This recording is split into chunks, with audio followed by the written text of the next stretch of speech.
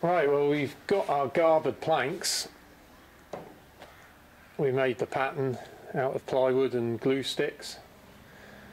Drop that onto our stock of Canadian spruce.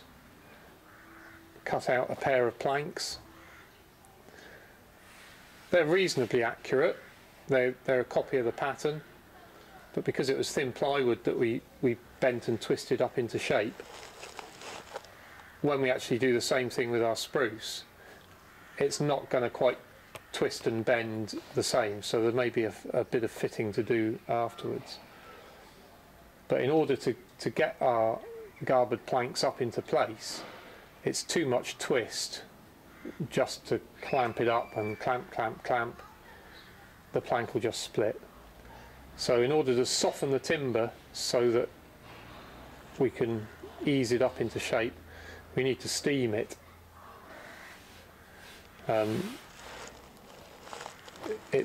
Steaming timber has been around for centuries. It softens the cells of the timber, makes them more flexible, and allows the wood to bend more. The general rule for steaming timber is an hour of steaming for every inch of thickness. Because our planks are 3/8 of an inch thick, 20 minutes steaming should be ample for those. We've got the plank in pretty much the right position fore and aft on the boat, because when we had our pattern in place, we marked where the front mould came, transferred that mark onto our plank, and so we're happy with the fore and aft position. It's just a matter now of steaming the plank for 20 minutes and then gently clamping it and easing it up into place and then leaving it overnight to settle. We can pretty much steam the plank in place. We can leave the clamps on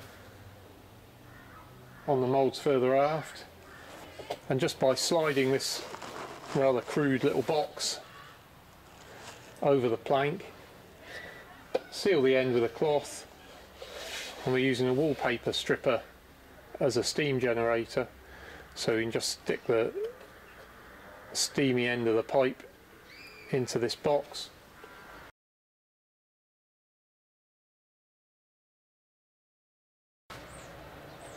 Because this box is a little heavy, it just pays to have a little bit of support so that we're not twisting our plank down out of the way too much.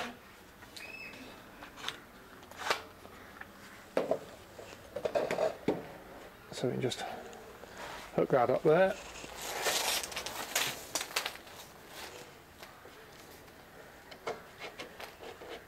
Stick the end of our wallpaper stripper in there.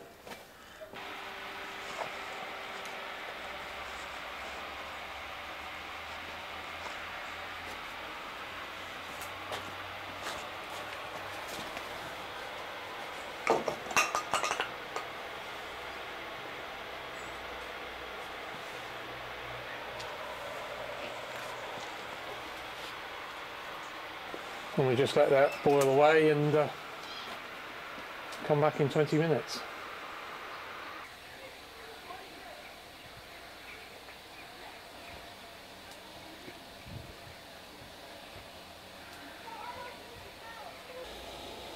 Back to our plank. It's been steaming away there for 15 minutes or so.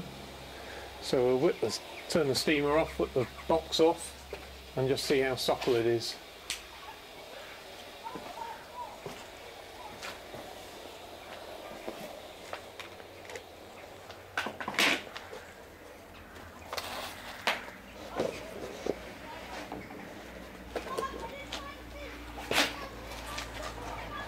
Now the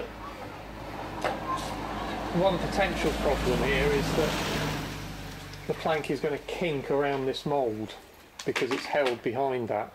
So just to try and ease the strain a little bit, a little piece of old planking stock there that's tapered away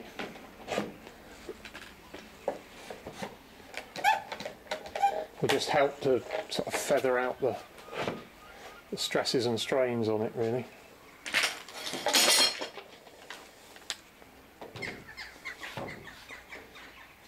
It's always a job to know how the plank is going to react.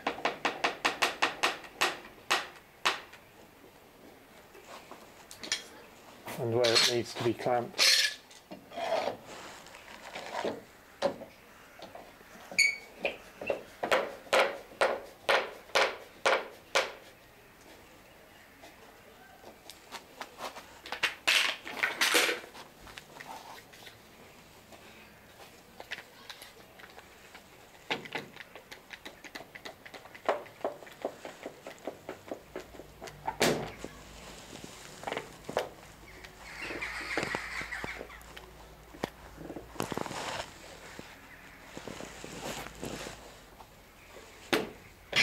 Just need a clamp with a longer reach to reach in over the plank, just to ease that lower edge up a fraction.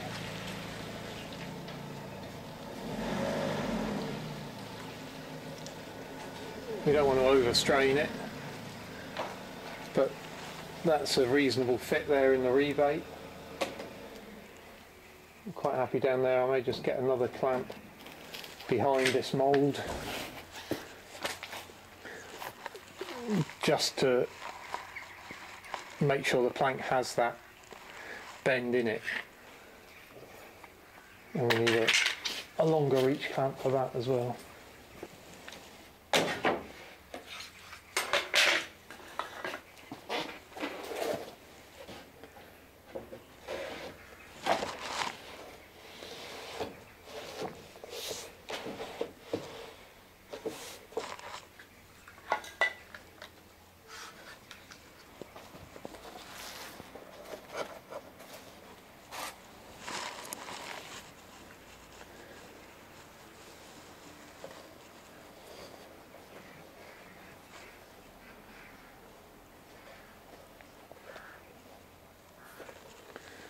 There we go. We'll let that one cook for 15 minutes or so.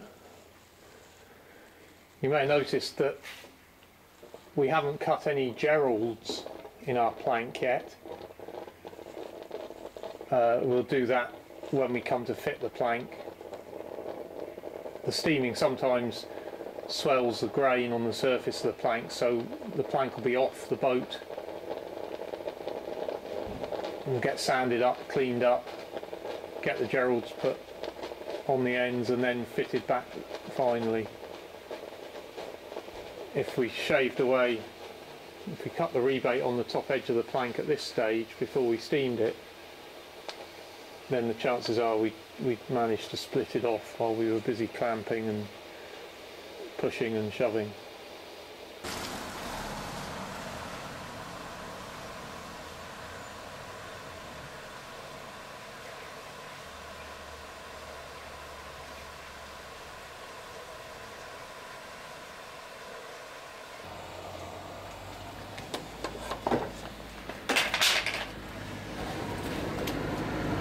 Pull our box off,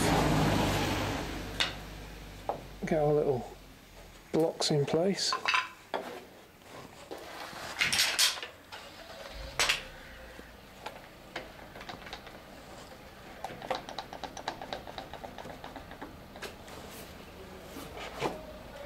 Now we're going to have to release that forward clamp the other side. See, the plank's still under quite a bit of tension there.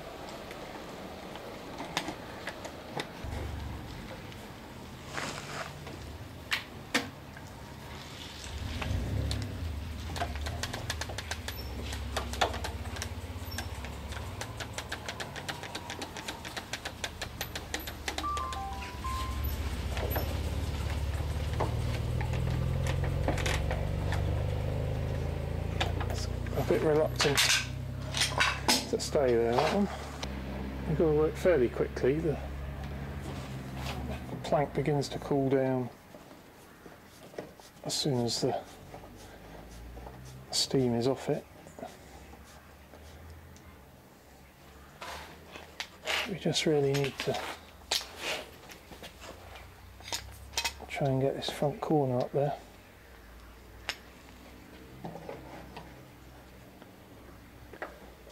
These F clamps are good because they're their reach, but their downside is they don't have a lot of travel, so they aren't that good for moving something a great distance. They're good for the final, just tightening something in.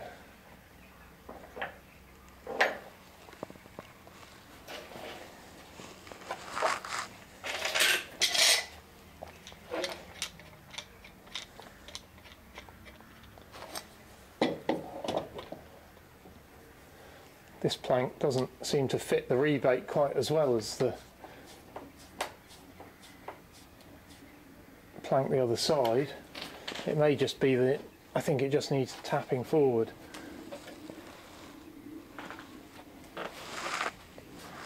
But the important thing at the moment is to just get it twisted up into place without too much trauma. Possibly one clamp to do both planks would be good if they're going to play the game.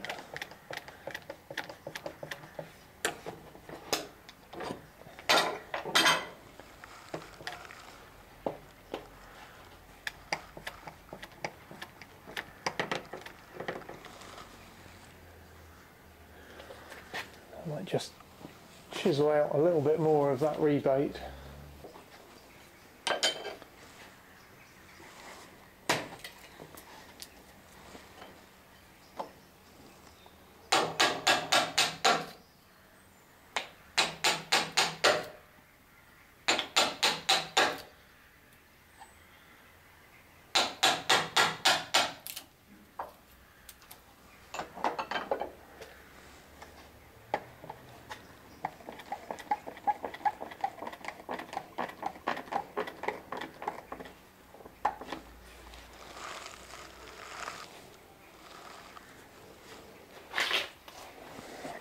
That's actually looking pretty good lower down.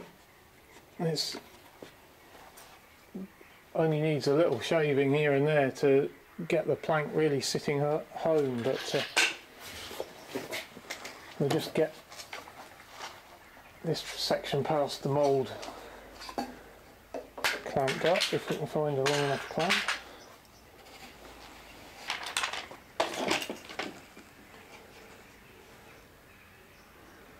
Well, I think that's looking quite good.